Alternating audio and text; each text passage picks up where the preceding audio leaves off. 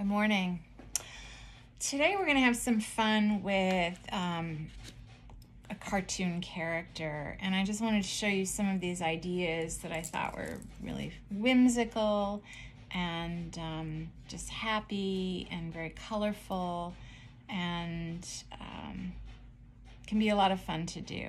So we've got a few examples to show you before we start. And this is the Tasmanian devil. And as you can see, it's not the entire body, but just part of his face, and it's cut off the edges of your paper. This one that we have here, Donald Duck, and lots of character, some patterns in the background. Color blocking, where you have the color breaking up in the background, outlined in a very bright color. This one, kind of similar, where you've got Mickey and Goofy and Donald Duck. And I just think, you know, it's okay not to have the entire body of the character in your drawing. That you could just do part of it and it works in the composition. So we've got that, and then what we're going to be doing is we're going to be doing this Bugs Bunny. It took me a minute to remember his name. Anyway, you could use color pencil to do the outline. I'm going to use a yellow, as you can see, like in this sample, to outline the character. And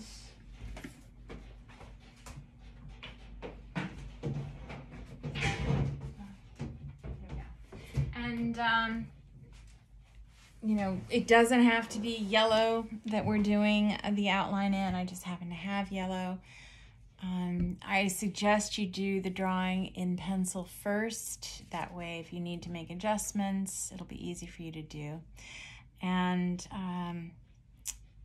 you could use tempera paint and just use a fine brush to do the outlining. I've got a small round which has a nice point to it, and just choose one color for the actual drawing. So today it'll just be part one. We'll see how long it takes us. We don't have many more weeks left of school, and I'd rather not rush through the project. I'd rather, you know, spend some time developing it, and we can definitely make this mixed media and just have some fun. So what I suggest you use is, I've got a 9x12 mixed media multi-technique paper, and we're going to do it a little bigger today. And so we'll just put this aside, and like I said, you can choose any color you want to do the basic outline of the character. So I'm gonna start with my yellow, and I've got a paint pen. These are Posca paint pens, and they're really terrific. If you don't have a paint pen, you could use a marker. Markers are fine. Color pencil, you could even use crayon. So there are lots of alternatives to doing this. So if you don't have one particular medium, you can use other ones. All right, so when we look at the paper, we're gonna wanna get a feel for where the center is of your paper. Right in the middle is where the center is. I'm gonna drop my finger down just a little bit and over slightly to the left. And with my paint pen, I'm going to just draw a short yellow line that's straight. And I hope you can see this. If you can't, I'll switch to another color. So why don't I just do blue? That might be easier for you to see the color. Again, I'm using Posca paint marker. You could use a chalk marker, and I'm just gonna go over that yellow. And it turns out when you add blue to yellow, you've got green. So I'm going to make a tiny triangle for the tip of, for the small nose that he has. And I'm just going to clean this marker a little bit. Use a piece of scrap paper to test it. And then I'm just going to go at the tip of that triangle and draw a small curve under for the cheek area underneath the nose. And then you're going to draw another curve, but it's going to take you up and stop right across from the other point of your triangle. And once you're done doing that larger curve, then you're going to take a straight line and you're going to connect it to the corner of that triangle that we've made for the nose. Now, once you're done with that part, we're going to go right underneath the first cheek that we drew, and we're going to take a line coming kind of straight down, do a line going under right across like an L shape, and then you're going to take that and go right up to the side of the cheek area. So you can see it's kind of a rounded rectangular shape, or the bottom of a rectangle. Now, where the nose and the tip of the nose and those two curves connect, you're going to draw a straight line, not going all the way to the bottom of that rounded rectangle, but just halfway. So once I've done with that part, and that's going to be the teeth of my rabbit, I'm going to go right to the corner of that rounded rectangle, and I'm going to drop a line coming down and make a nice curve under. And it's going to go up, kind of out slightly, as you can see, like a nice big U shape. And you're going to find where the teeth and the cheek meet, you're going to go right to the top of that line, and you're going to connect to that curved area. So you can see it's a straight line tilted at an angle. All right, so now we're going to go back to where we started with the nose, and you're going to go to the other point. So you can see we've worked from each corner of that triangle, and you're going to curve out and up. Okay, and you can see that's a nice long curved line. And right when you're finished at that point, you're going to make a curve and then take a straightened line and come right down, not to the corner of the nose, but where that straight line will finish off. See, if you've curved out far enough, you'll definitely take it straight down and have a little bit of space still between the corner of the nose and the bottom of the eye. So right at the bottom part of that almost teardrop shape, you're going to make a curve over, and that will be for the eye of our rabbit. Now, he's got pretty large cheeks, as you can see in the sample that I showed you. So we're going to go where this little cheek area is, or yeah, cheek area, but this part of the mouth.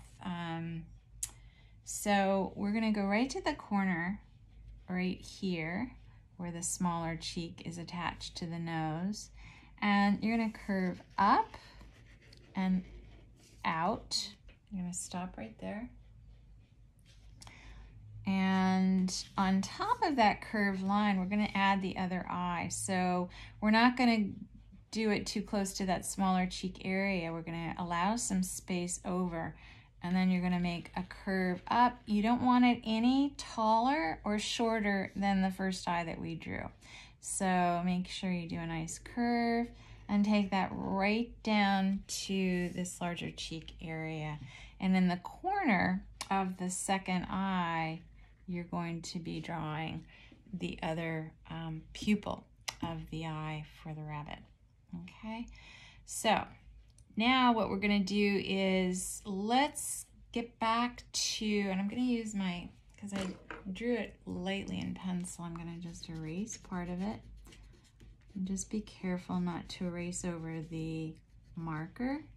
You just want to clean it up just a tiny bit. Now, in this part right here where the mouth is open, this is the teeth.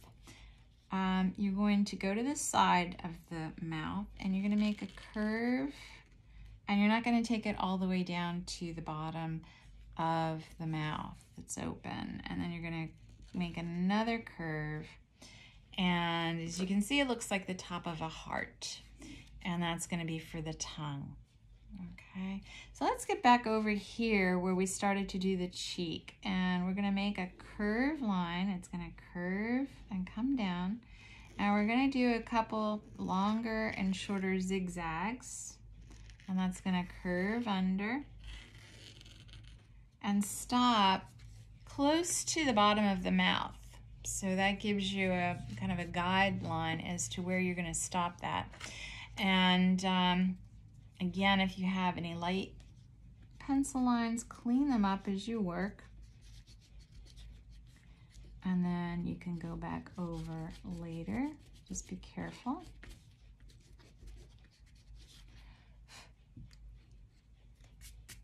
Okay. Oops, sorry. There. Now, what we're going to do is we're going to go to the side of the first eye that we drew, right roughly where the top of the pupil is on Bugs's face, right by his eye. So you're going to go right next to it, and you're going to curve out, as you can see, right there. And again, doing a couple zigzags. You could do a couple to create some texture, and then curve. So you've got two curves that connect to each other. And then clean up. Now see, I cleaned up too soon or too close to the paint, and it's smudged, which is okay because we're going to go back in there and color. So be patient, don't rush it, and don't worry, because anything can be changed or adjusted. Okay, so let's go to the top of the first eye, and we're going to make a curved line and show some hairs that are right over the eye. So you're going to make another curved line, and it's going to connect to the first one that I've made. And then we're going to go right to the side of that hair and take a short line out and make another curve and go back up. So you can see we've got some hairs right above the first eye that we drew. Now, after you're done with the hairs, you're going to take a short line going right past that section. And then we've got some more hairs. So right in between, and these are wider zigzag lines. And it's really placed kind of right on the top of the head and the forehead, and right underneath the first ear that we have drawn out. Okay, so we've got all the hairs in place. Now let's add some whiskers. So we're going to go right to the smaller cheek area, right underneath that triangle that we did for the nose. And you're going to go right to the cheek area, and you're going to take a curved line, and you're going to go right past the larger section of his face. And we're only going to do 3 whiskers. As you can see, they're all right by that smaller cheek. And so you're taking 3 curved lines and extending them past this larger cheek area of our rabbit. Now let's do the other side. So you're going to go right next to the larger cheek, and you're going to go right past this section, and you're going to make 3. And they're all just past the cheek area. Okay, so it's okay to do that. Now, we're going to go right to and do the bottom, right where the neck is, and we're going to get right to the bottom of that line where we finished, and you're going to curve out, and you're going to take it right to the very bottom of your paper. Okay, now right on attached to that curved line, you're going to do a smaller curve, just further up from the center of that line, and add another smaller curve, and then just take it right down to the bottom of the paper. And I'll clean up the lines after I'm done.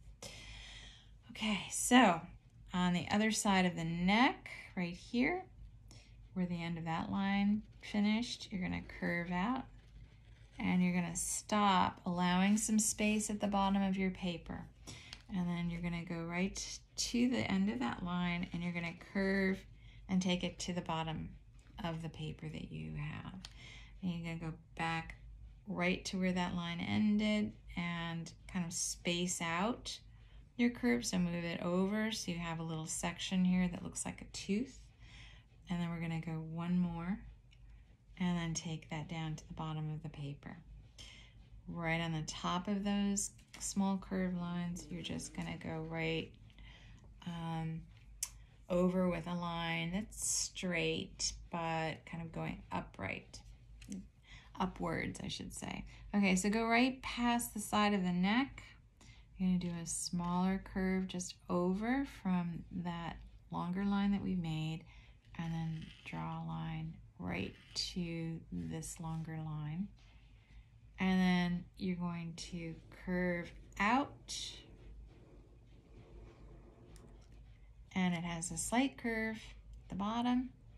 As you can see, it's attached right to that line that you can see. It looks kind of like a